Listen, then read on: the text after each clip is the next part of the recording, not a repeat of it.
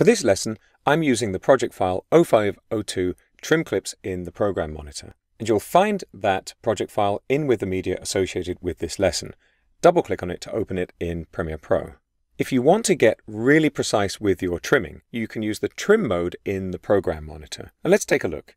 If I single-click on the end of a clip, when I have this red arrow cursor, I get a trim handle. But if I double-click, the program monitor changes mode. This is the trim mode, and in this mode you can click directly into the picture to trim your clips. What's nice about this is that you have a large area to click on, and you can see I've got a red arrow anywhere in this image. I can drag, release the mouse, and I've trimmed. The right-hand side of the screen's gone dark now because, of course, I've left a gap. I'm going to click and drag to the right, and you'll notice I haven't let go of the mouse yet. At the bottom of the program monitor, it says Trim Blocked on Video 1. That's because there's a clip in the way. When I release the mouse, you can see we actually filled the gap. And we can't trim any further because this forest shot is in the way. I'll just go back in by double-clicking on the end of this clip. And you'll notice I can drag on the right side of the program monitor as well. I actually think I trimmed the entire clip out of existence there. There's just a gap on the timeline. So I'm going to undo with Control-Z or Command-Z to bring it back. If I click on the middle between the two images in the program monitor, well, you can see that familiar cursor. As I drag, I'm adjusting both clips. Notice as well, if I now click on the left side of the program monitor, I've got a yellow arrow, not a red arrow.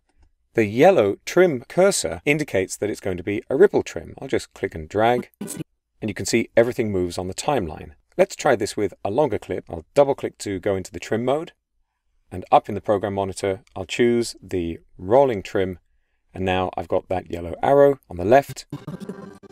You can see a dramatic change on the timeline. Everything moves to fill the gap. I'll just undo that again.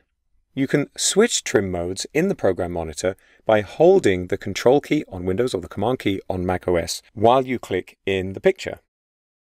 There. Just under these images in the program monitor, we've got some precise adjustment controls. So here I can trim 1 frame at a time, or 5. I can also add frames. You can exit the trim mode by clicking anywhere in the background of the timeline. Here I'm clicking on a blank track. Editors develop a preference over time for one way of editing or another, and all approaches are valid. Sometimes you'll trim on the timeline, and sometimes you'll use the program monitor. As long as you get the results you want, you're fine. And you can always undo if you need to, so feel free to experiment.